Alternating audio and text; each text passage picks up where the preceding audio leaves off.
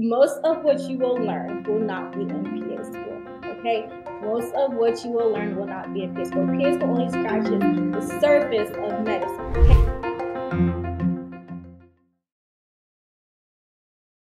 Hey guys. Hi, I'm so sorry guys. I'm so sorry that I'm late.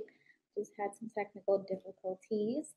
Welcome to e-shadowing, everybody. Hope you guys are having a great week. No, e-shadowing, there's always e-shadowing unless I announce that there is no e-shadowing. So sometimes I'll be running late. Okay, so we'll just jump right into it. So of course, I'm going to be hosting and presenting the case study today. Have another fun case study as usual for all of you. So we're going to first start off with some questions for a few minutes. If you guys don't mind that we're going to clearly go over time, it's going to go a little past 8 o'clock if you all are okay with that, but it's going to be another fun-filled session. Okay, anybody have any questions to start off with?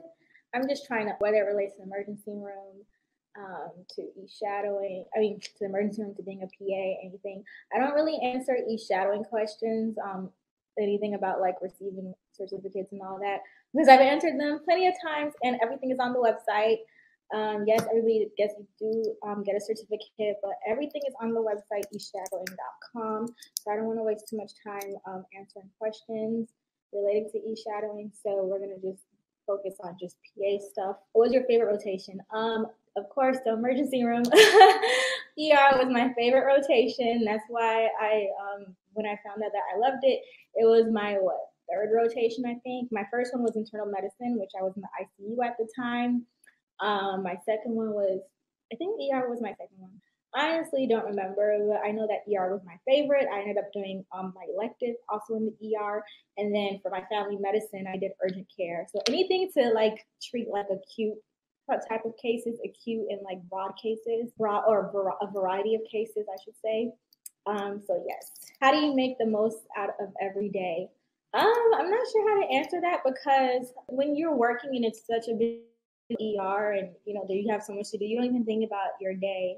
I don't think I start to think about my day until like probably, because I work the night shift 7 p to 7 a.m. Well, I was, or 6 p.m. to 4 a.m. So I don't start thinking about, oh my gosh, it's so crazy, oh my gosh, isn't that, until it actually dies down, because I'm so busy like just running around. What was the most challenging part of PA school for you? The most challenging was probably having to adapt to really trying to learn the material. I feel like a lot of us just kind of go by with studying just to get an A, and that's not, as I always say, that's not the most important thing. The most important thing is learning to actually know what you're learning, to actually know what you're reading, and retaining information, because you're going to actually be practicing this one day. Well, not just practicing, but applying it on real people, and you can't be messing with people's lives. So you got to take your education serious once you actually start get into PA school. In the ER, you don't have to work a full 5 days a week, you don't work 8 hours,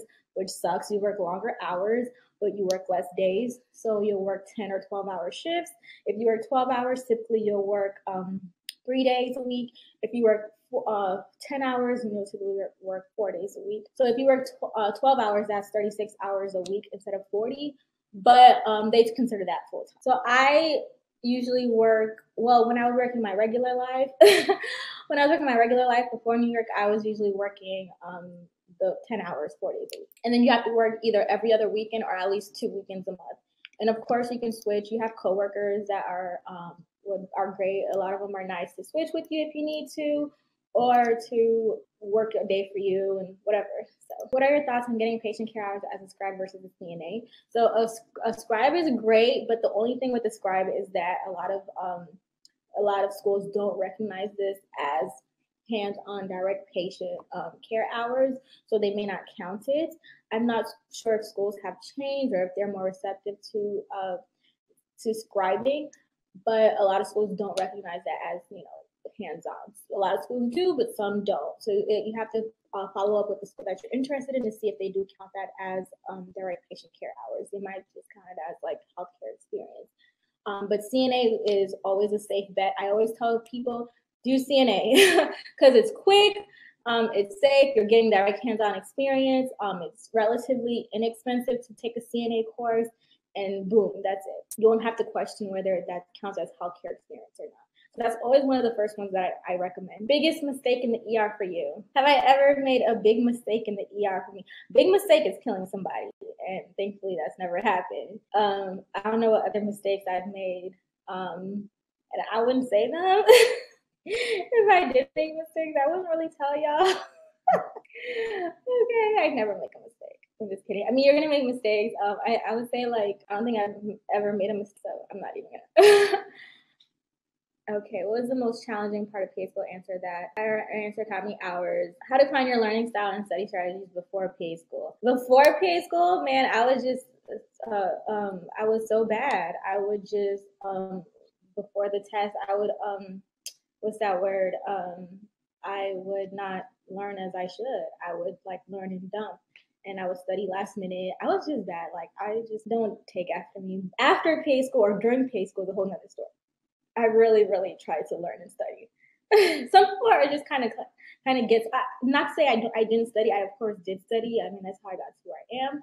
But like a lot of the information, I didn't remember them unless it was really interesting. Like I really like microbiome. I've always liked microbiome. I've liked anatomy. I liked anatomy and physiology before PA school. And a lot of the stuff is also like the type of professor I have. If I really like the professor, if I really think that they're good at teaching, then I'll take it more serious. If not, and I'm just like, you know what, they're not even a good teacher. I'm gonna just try to like, do what I gotta do to get an A and then boom. Now I'm not talking about PA school, I'm talking about before PA school, because that was the question I was asked. So like I said, while in PA school, completely different learning style. I took my learning a lot more serious. I was studying a lot more. I was developing different methods. I had my own, little way of studying. I structured it, and I did what? What age did you start PA school? Good question. I am right now. I'm 30. I started PA school when I was 23. I graduated at 25, and it's about to be 5 years. August will make it August 20. I graduated either August 19th or August 22nd. So August 22nd will make it 5 years that I've been a PA.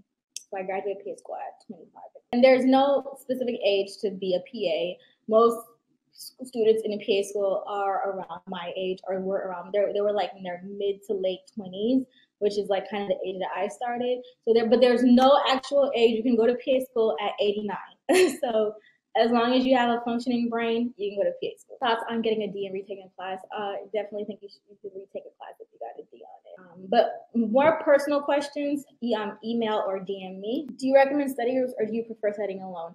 I prefer studying alone, but if you do well with groups, then definitely do a study with a group. But make sure, don't really study with like friends or people that'll you'll have too much fun with, because then you're not going to focus on study. You're going to be talking. Unless you guys are that disciplined. So I just studied. I like to study by myself.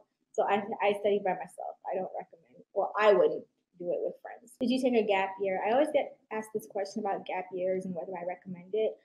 That's all up to you guys. If you feel like you need a gap year, you apply when you're ready. So I can't say whether I recommend it or not. You apply when you're ready. If you're not ready for PA school, there'll always be PA school. Okay, PA school will always be around. So make sure that you're mentally prepared, that you have the grades together, your stats together, your patient care hours, all of that ready for what's to come. And if that means taking a gap year, great. I think that's what it was, because I graduated, and that's only because I had no choice. I kind of had to take a gap year because I found out that I wanted to be a PA my senior year, like fall 2012. And so PA school applications opened up April 2013, spring 2013. And that was like around the time that I found out I wanted to be a PA. So I had to get all my, do my GRE, all of that. I already had patient care hours. So I had to, shadow and all that. So I basically had to take a gap year because I didn't have everything together. And yeah, so I graduated, and then while applying to PA school, I graduated and I was still applying to PA school. And then I started PA school that next spring, May 2014. So I graduated 2013, started PA school 2014. Instead of, I did not start PA school right after I graduated. So I guess not doing a gap year would be starting PA school, like graduating May 2013 and then starting PA school like August 2013. but that wasn't the case for me. So yes, if you have to take a gap year, take a gap year. There's no wrong in taking gap years. I feel like that's what non-traditional students have to do anyway. Yes, some of your courses, right, some of the courses have expired, but if you're a non-traditional student, that's probably going to be the case. Yes, you can't take too much time. I think typically it's 10 years that you have to take your classes. But that means you'll still have time anyway. So if you're a college student and you take a class freshman year and applying your senior year, so that's already like 4 years that's lapsed. So you have a few more years. But yeah, your classes do expire, which sucks because a lot of times those classes are not even that relevant to what you're going to learn in PA school, but that's for another day. So you don't want to waste too much time. Of course, you don't want to waste more than 10 years or more than 5 years, but have a good time frame. I think a gap year is what? A gap year, 1 year. So take that time off to get yourself together and be well prepared. What are the working hours for a PA? I think the standard 40 hours a week. Of course, that's going to vary. As you said, if you're in surgery, you may work more because you're going to be on call. If I think orthopedists, orthopods, ortho-PAs, they work a lot. It seems like they work a lot more. With friends that I know that are in ortho, they have crazier schedules, especially when they're on call. There'll be like a 24-hour call. But standard, if you're in the office, 40 hours. Sometimes they go home early on Fridays. Like I said, if you're in the ER, it's 36 hours. How well did you feel PA school prepared you for working as a PA? I get asked this question a lot also. So most of what you will learn will not be in PA school, okay? Most of what you will learn will not be in PA school. PA school only scratches the surface of medicine, okay? They'll have you, they'll polish you and have you kind of ready to, be out there. But as far as like, being able to, go like this, being on your feet, it just all comes with time, okay? It just all comes with, getting comfortable, getting proper training and repetition, doing it. If you go to work every single day and you're seeing, a lot of similar cases or the same type of cases, or, you develop a structure, you do it every single day, it's going to become like muscle memory. So you're going to get more comfortable. So that's not going to happen after 1 year in PA school and, doing ortho 1 week, then doing OBGYN the next week, and doing this and doing that and doing this and doing that. So, you're never going to be fully prepared. 90% of what you will learn will be out there when you get out there. So, and that's not to say you're not going to be prepared. You're not going to feel like you're prepared, but you will be prepared enough because, as I said, a lot of what you learn will come with that training that you get and just learning to do this, or I'm not gonna say the same things every day, but learning to do a specific, type of, whatever training daily, if you know what I mean. I hope you guys get what I'm trying to say. But the point is that you're never gonna feel like you knew everything. When I started in the ER, I felt completely lost. I felt like I didn't know anything. But you do know, enough to get by. As like what I show you guys with the case studies, if you have your basics down, you're gonna be fine. If you know that, oh my gosh, I'm in the ER, I gotta think of the worst thing possible. I gotta think of all my, terrible diagnoses and roll them out, and the tests to order to roll them out, and doing this to order to roll them out. Then you're gonna make it. If you know what to do, and that's what PA school does. They set you up with the foundation, with the basics, and then boom. And then as you go on, you're going to get more comfortable. You're going to know how to interpret crazy labs, what to do when you get crazier labs, who to consult, doing this, doing that, just by developing that structure and, kind of that muscle memory. How do you retain the overwhelming amount of information that you learn in PA school? I don't know. I think everybody can do that, can retain information. It's weird because you're going to think that, oh my gosh, I'm not going to be able to know all of this, but it's definitely going to come to you. You're going to be able to do it. I don't know. I don't know how else to answer it, but you're going to be able to. And working in the ER is really hard because you have to know so much of so many different things.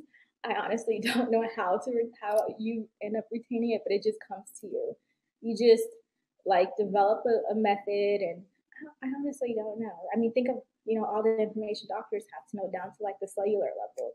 So y'all just some smarty pants. I mean, a lot of you I look at and I'm just like, how do you even know this already? And you're not a PA. So our PAs starting to gain autonomy. PAs already have, a level of autonomy. They're pretty autonomous, I would like to think. How do PA programs view internship experience? I'm not sure what you mean by that, what internship experience would be.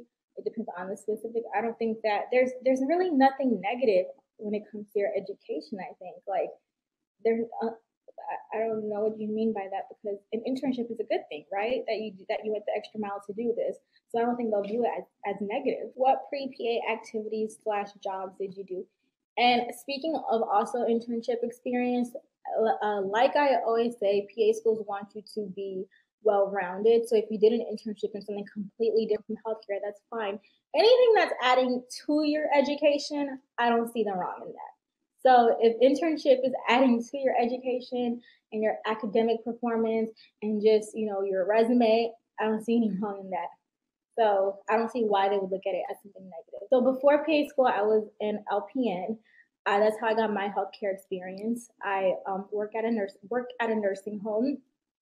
So that's what I did. I also for volunteer work, I that's no surprise. I worked with Big Brothers Big Sisters, or volunteered with Big Brothers Big Sisters. I also did an internship with Big Brothers Big Sisters. So that's also what I mean by schools can't there's no wrong in doing an internship if you don't want to. Because I did one my senior year with Big Brothers Big Sisters, as I said. I've always loved mentorship. So that's why I did it. I've been doing mentorship since high school. Big Brothers Big Sisters is an organization where you have a little sister that you mentor. I actually still do it now. I have a little sister right now. And you just kind of guide them. You help them with whatever they may need help with. You guys can do like little activities. You guys can meet up. I think they recommend it twice a month, but I usually do more. Right now, you can choose to do Big Brothers Big Sisters, but right now they're doing it online, virtual only due to COVID. So I just, go on, see my sister, we chat, we do it, et cetera, et cetera. It'll be a little sister. They'll be like in middle school or elementary school, typically like middle school. I typically have had middle schoolers, but you can also have those in elementary school. So that's how I got mine. A lot of my volunteer hours. Let me see. And then I was part of some organizations, and so if they would do an event or something like that, I got volunteer hours that way. Yeah, as a PA, you can not volunteer, you can work in multiple specialties at once. So if I have, I have a friend that does ER and OBGYN on the side. You can do ortho and emergency medicine, have 2 jobs, 2 different locations, wherever you want, as long as you can make it to work. Boom. Yes, behavioral tech count as healthcare experience. Yeah, behavioral health is still, people don't confuse behavioral health with not being medical. Behavioral health is mental health, which is medicine. So yes, behavioral health tech, great way to get healthcare experience as well. How hard is it to switch specialties as a PA? Not hard at all. You can do it as you please. All right. If you have more questions for me, then just let me know. Send me a DM or email. All right, don't pay attention to that date. That date's from last week, but this is a new case study. I don't know any PAs that practice in Houston. I do know Dallas, but okay.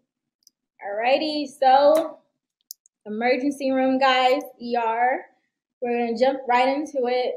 Fun case study again. All right, so in the ER, what is it that I always tell you guys to prepare for in the ER?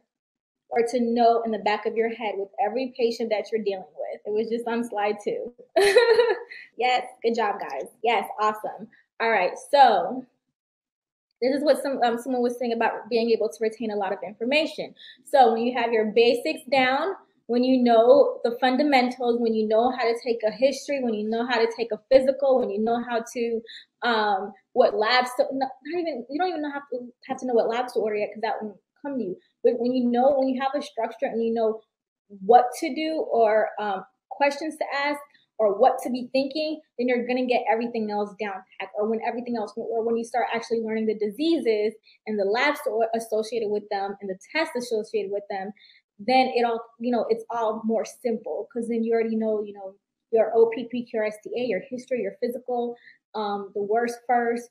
The physical, when you learn your physical, you're going to learn about each body system, and then you're going to be able to connect the disease with the body system, so you'll know what to be looking for. So just getting the fundamentals down pat is what's important. So that's why I, structure my PowerPoints this way, so you guys remember about the ER worst first. So when you actually learn all the diseases associated, or emergent diseases associated with the ER, then you'll know to rule those out. All right. Okay. So I know we did chest pain last week, but this is just to show you that a lot of different medical conditions can present the same or, differently, but it's a different diagnosis. All right, so a 68-year-old male with history of hypertension presents with complaint of chest pain. Okay, let's say he's been having chest pain the past week. Yes, somebody asked me if you can have a session with labs. Today we have labs, actually.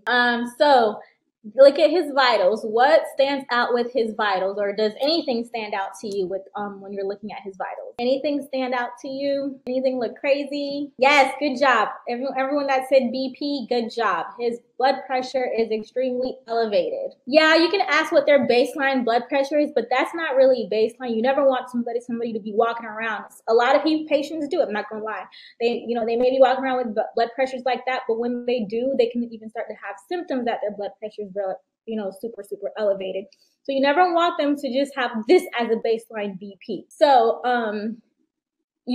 so from seeing these vitals, you're already thinking of some questions to ask, and you already know that, oh, his blood pressure is elevated. So so seeing his blood pressure, what's one thing that you can do next?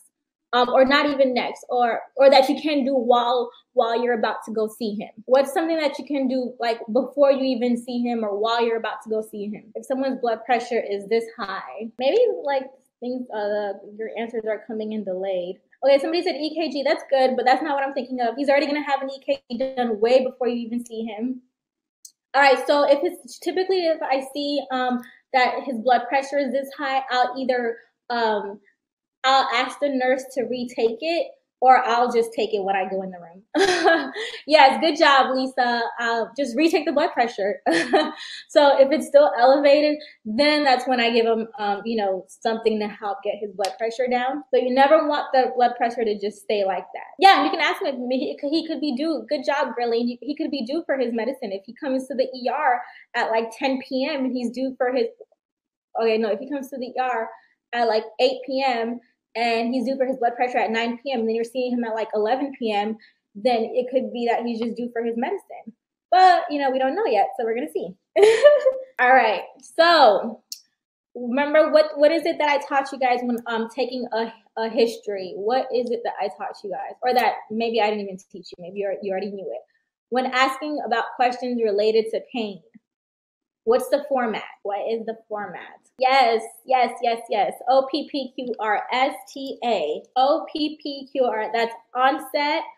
When did your symptoms start? When did the pain start? He started having chest pain a week ago. P is provocative factors. Anything make the pain worse?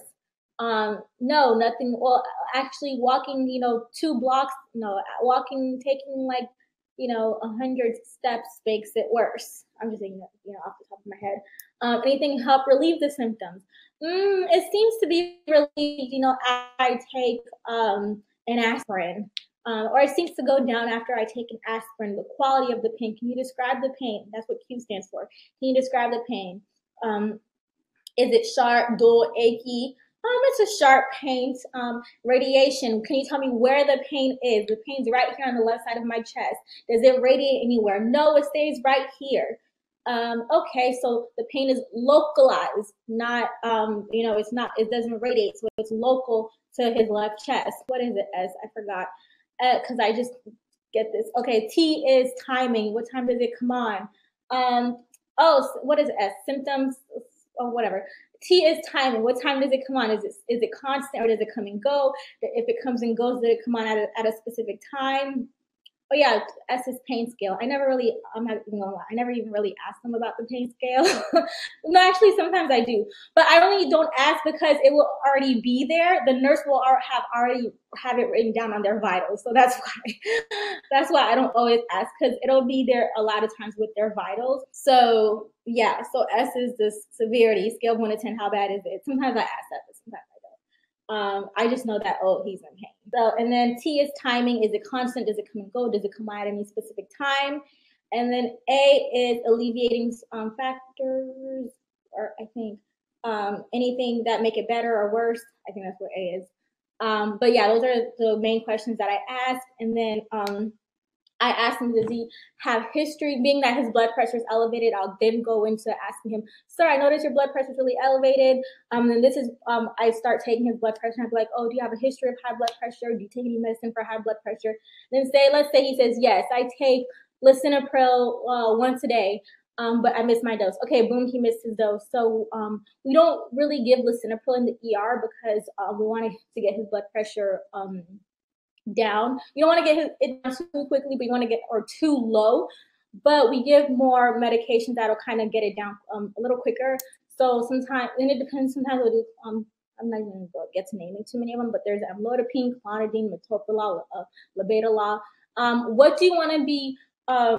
What do you want to check before giving a patient certain blood pressure medications? What can interfere that we typically commonly check that can also be altered with when you lower their blood pressure? What can also go hand in hand with the blood pressure? No, not blood thinners. Blood thinners won't affect your blood pressure. Blood thinners can affect other blood thinners.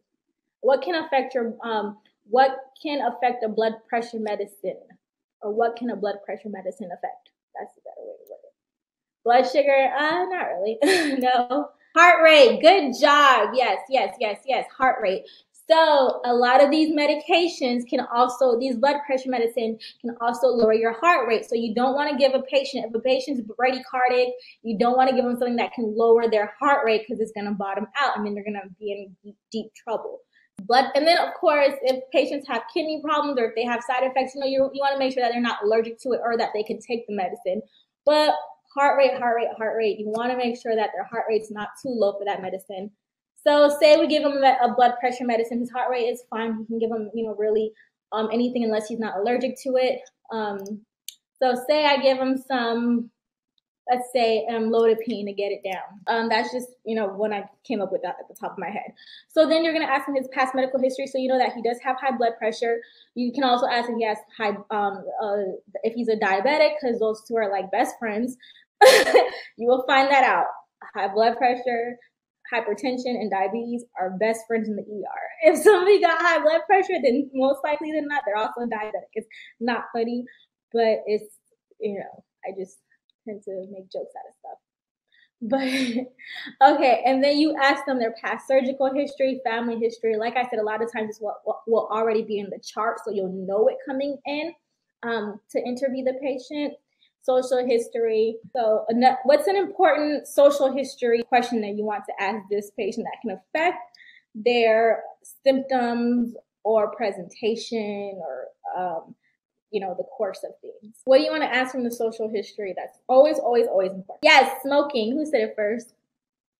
Liza, I'm sorry if I mispronounced your name. Yes, smoking. Good job, guys. All right. So being that this guy's having chest pain, physical is going to be pretty easy. Listen to heart and lungs.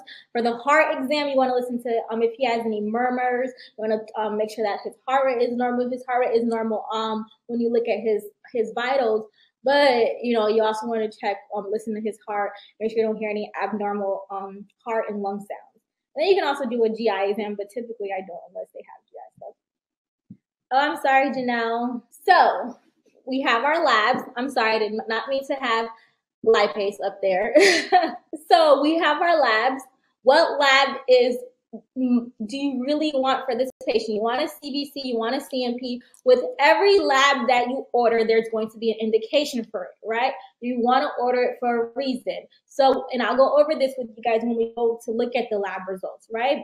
So what do you want to order for this guy? You talked to him already. You did your physical. He told you all this stuff. He told you he has history of high blood pressure. Okay, back to okay, nobody said this question, but we'll talk about it later. Okay. What labs do you want to order? Okay, never mind. I want to talk about it now. Okay. So in the history, we asked his past medical history, right? What's one important question that you have to ask in this past medical history for this patient? You look at the age, right? You look at the age. Remember words first, right? And it's my bad that I didn't, bring this up. Even so, you look at the age, 68. Look at the history. Even the age, just the age alone should make you want to ask this question. But you look at the age, you look at his history, you look at his vitals, you look at his complaint. what do you want to know about his history? Even if he tells you, you say, oh, any past medical history of this, right?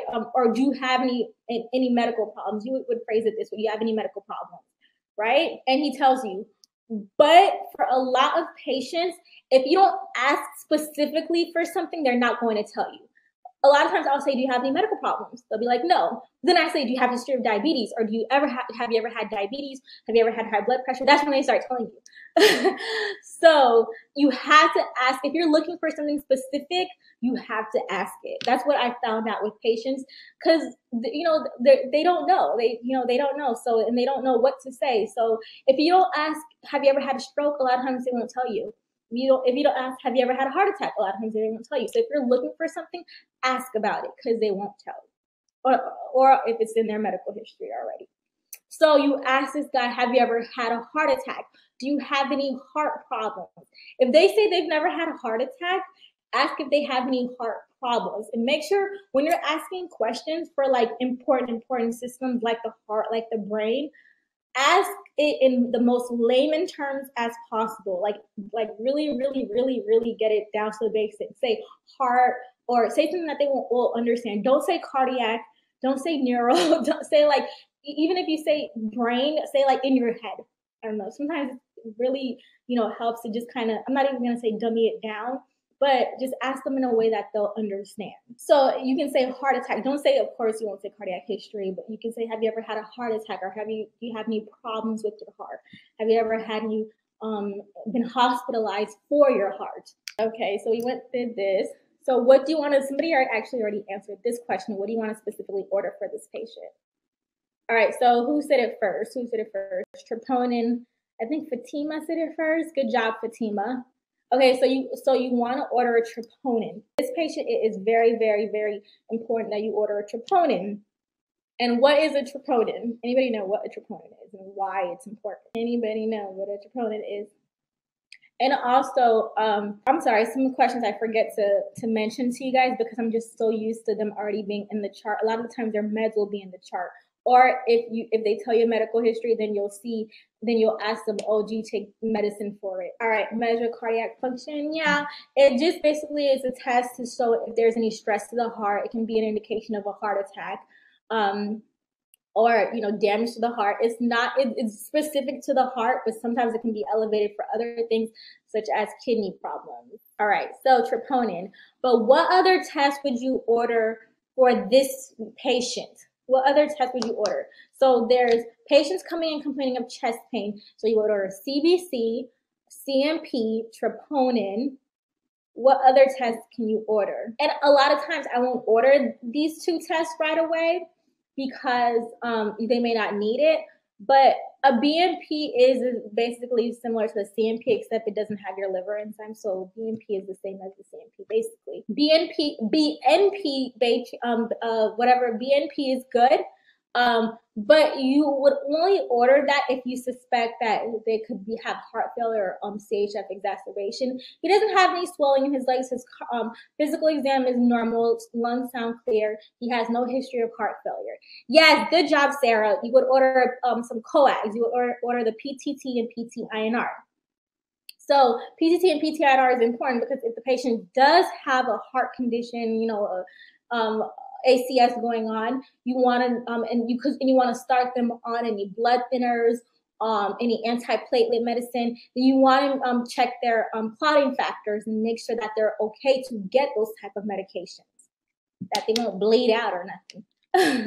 So coags are important. Like I said, I don't always order coags because if I think that their troponin is going to be okay, or that he may go home where I don't suspect that it's like an acute heart condition, that like it's something acute where they're going to need to stay in the hospital, then I don't order it initially. But then if, say, the troponin comes back elevated, then you add it on because that patient's going to need some type of anticoagulant or antiplatelet medication. Stress test is not done in the ER. Stress test is done once the patient is admitted. All right, what meds do you want to avoid and give?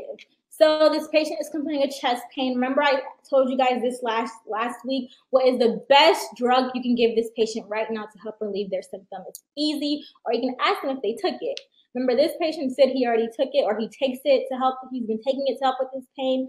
What is this drug?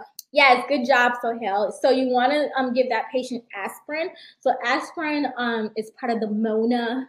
Then you guys will learn what MONA is today and in PA school. So aspirin is a great medication. It's an antiplatelet. Aspirin, typically your doctor will tell you to take a baby aspirin a day once you hit like age 65 and above, or if you have any heart conditions. So you typically, I said a baby aspirin, but in the ER, you give a full dose aspirin, which is 325 milligrams. Yes, you can give nitro after, but you want to just start off with a simple dose of aspirin. What imaging test is especially important to order / do for this patient? What imaging test is especially important to order / do for this patient? It's a simple imaging test. What do you want? Chest x-ray. Good job. Yes. Sarah, he's already going to have the EKG done. So yes, a chest x-ray. Simple chest x-ray. The chest x-ray will oftentimes come back before the labs. It's really easy. So everything is stat in the ER. So they'll come, do the chest x-ray. He'll get the radiologist will read it like this, and boom. So what do you see? So labs start coming back. We did our, okay, so before we start going over labs, let's go over, the whole case. This is a 68-year-old male with history, because remember, you may have to present to your doctor, right? So you're gonna be like, this is a 68-year-old male with history of hypertension, coming in, complaint of 1 week old, chest pain localized to the left chest. Pain gets worse when he walks about 100 feet. He takes aspirin for the pain that does relieve his symptoms. Pain is currently a 8 out of 10 and goes down to a 3 when he takes his aspirin. He does not have history of heart conditions. He does not have history of tobacco use. No family history of any heart conditions. He's never had a heart attack. No low risk factors for PE. He is EKG shows this and that. You did review the EKG and normal sign of rhythm. No ST changes. No T wave inversions. Gave him an aspirin. He does feel slightly better. His blood pressure was elevated. We gave him some amlodipine, rechecked it. Now it's down to, let's say it's down to 175/72. Okay, and the patient is stable on the monitor. Boom. Okay. So that's how you present it to your doctor, to your attending physician. And so we're just pending labs. All right, so pending labs and chest x-ray. Okay, so basically, you're gonna get all that down. So I know I went really fast. That was the point, because you're gonna be just spitting it all out. You're gonna be, like I said, you're gonna just end up memorizing a lot of this stuff. So yeah, so you're gonna be basically presented to your doctor like that. And then you're just saying that, oh, just pending labs and chest x-ray. Do you want me to give him anything else while, the labs and stuff come back? He's stable. His pain is down to a 3 right now after giving him the aspirin. And then we'll progress to his imaging and labs once they come back.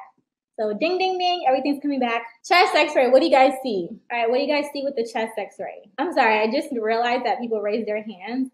So next week, I'll have you guys come on live with me. I know it's towards the end of the session, but what do you guys see with the chest x-ray?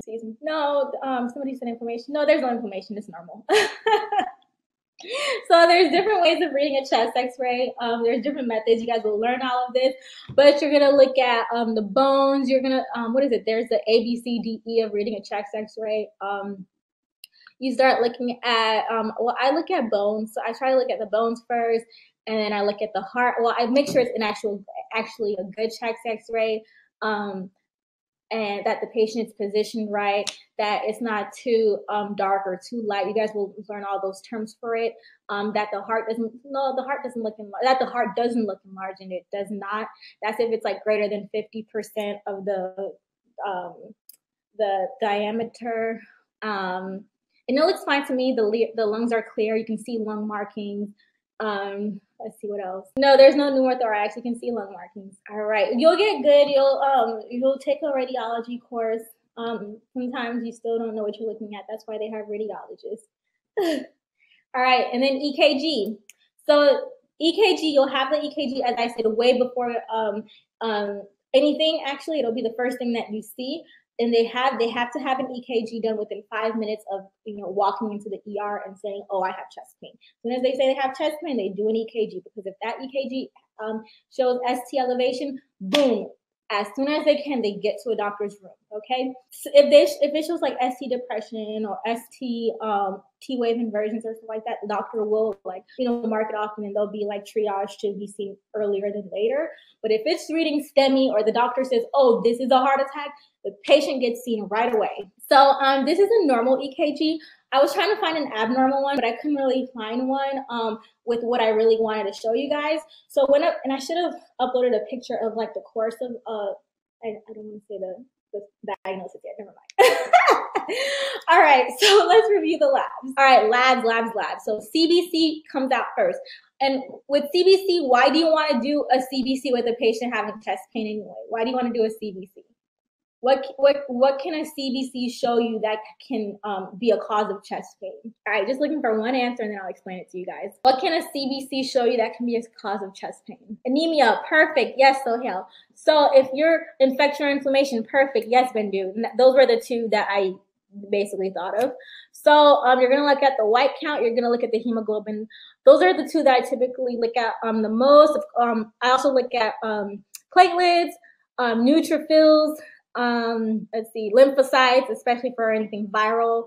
So white count, if the white count's really elevated, then the patient could have a pneumonia or could be developing a pneumonia or some type of infection that's causing the chest pain.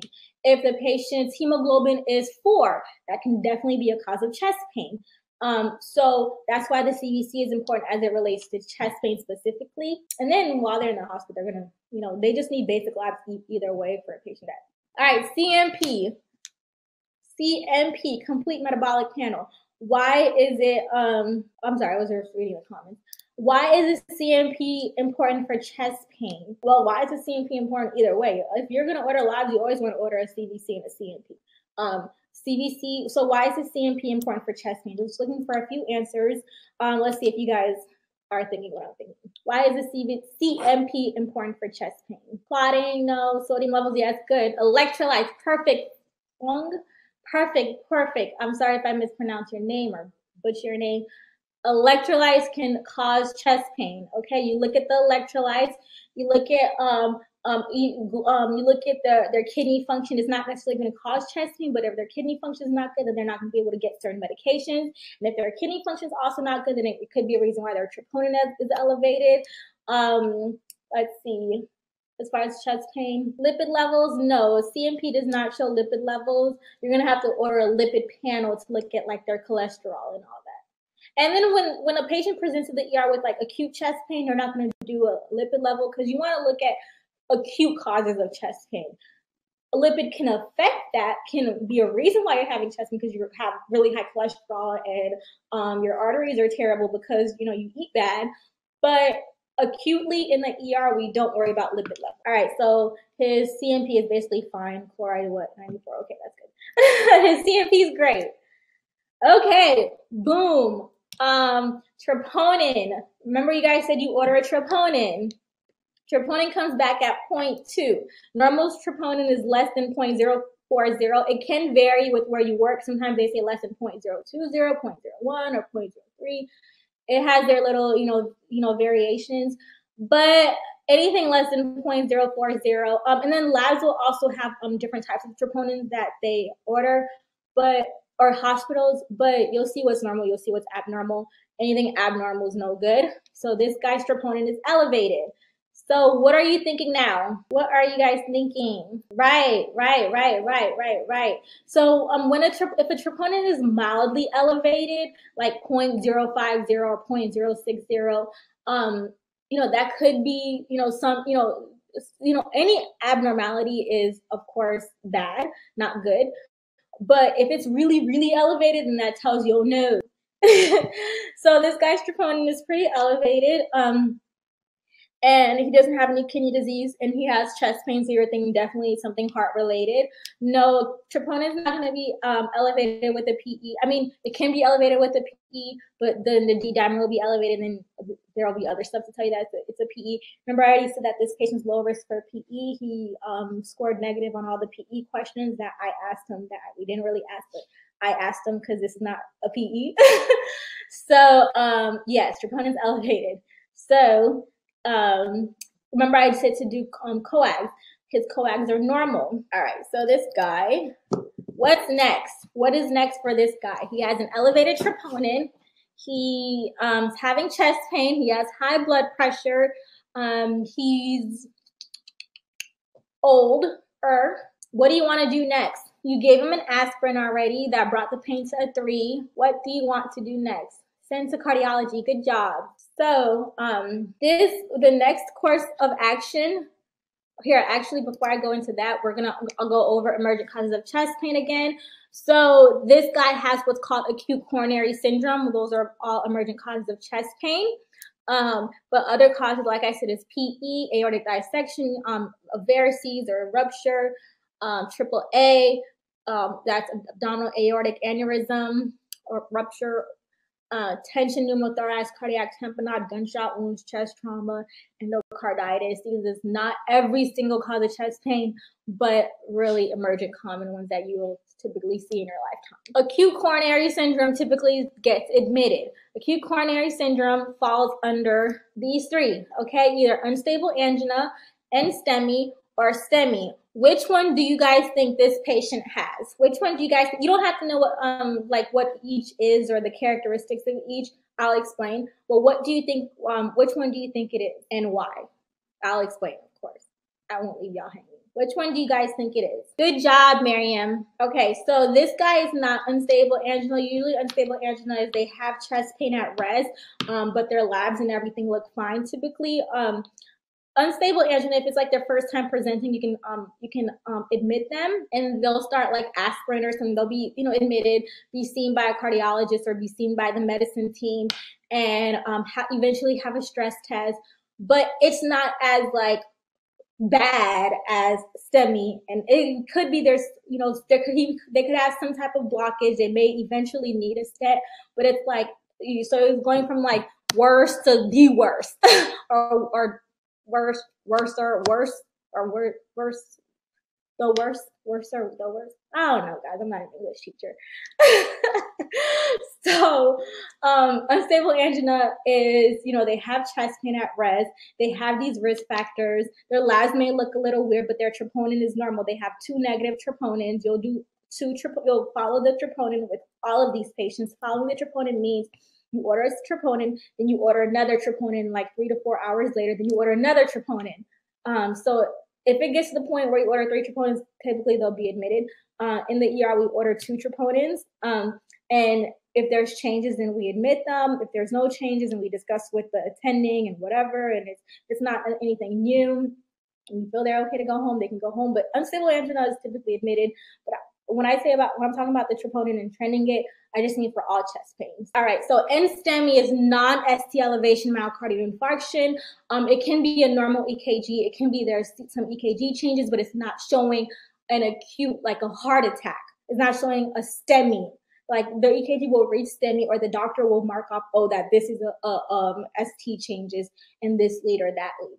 So his EKG was fine. T-wave inversions can be an NSTEMI, or if there's no ST elevation, then it's not a STEMI, because STEMI means ST elevation myocardial infarction, and STEMI is non-ST elevation myocardial infarction. So if there's an elevated troponin, they have these risk factors, the story sounds like, heart attack, pointing to a heart attack, then it's an NSTEMI. The only thing is that the EKG hasn't, shown it yet. So all of these patients will always admit, or if it's an unstable angina, if the labs are fine, but you're so concerned about this patient, then you will, just try to sell it to the doctor. Tell the doctor, I really think this patient needs to be admitted. But typically, all of these patients, and STEMI, no questions about it. So, did you guys understand that? I hope I explained it well to you guys. Let me know if you want me to explain it again. But I hope I did a fine job. So we're gonna go back a little bit. So these are the risk factors I was talking about. These are the most common risk factors for heart-related stuff. So age greater than 65, hypertension. HTN means hypertension. HLD means hyperlipidemia, or cholesterol stuff. DM means diabetes mellitus, or diabetes. Tobacco use. Previous history of MI, or history of CAD, coronary artery disease, which means heart disease. in family history. NSTEMI is non-ST elevation, which means that the EKG is not showing a heart attack, or there could be EKG changes, but it's not an ST elevation or ST changes. I should say it could be T-wave inversion. T-wave inversions typically precede ST elevation.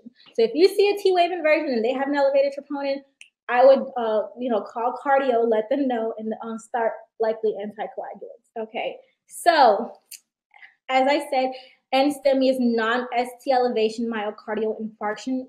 So if they come in, they're gonna have the EKG done, right? Anybody coming in, oh, I'm so sorry, I didn't mean to put pulmonary emboli. It's an NSTEMI.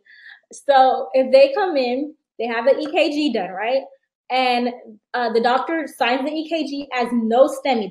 Every doctor has to put no STEMI. This is a law, I believe. But when you read an EKG, you have to put no STEMI, okay? And you have to mark the time.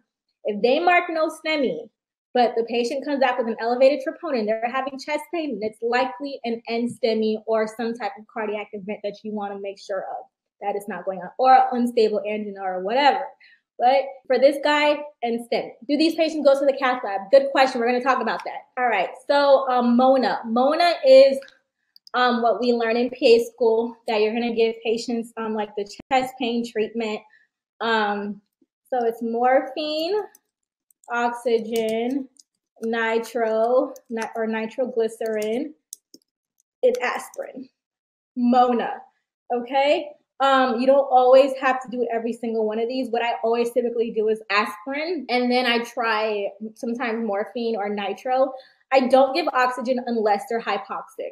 You don't, if the patient's having a STEMI, you don't want to, I only give oxygen unless they need oxygen, but it may vary with where you work. But yes, you'll just learn MONA. You'll learn about that in PA school. And then you want to repeat the EKG, because EKG can change, as the hours go by. So by the time you see the patient's been in the waiting room for like 4 hours and the troponin comes back elevated. So you want to repeat that EKG and see if there's now showing any EKG changes. Sometimes it does, sometimes it doesn't. So then you want to consult cardiology, but this depends on where you work. Like one place I work, we just call medicine to admit the patient, and the patient may start on Plavix and may add Plavix to their regime.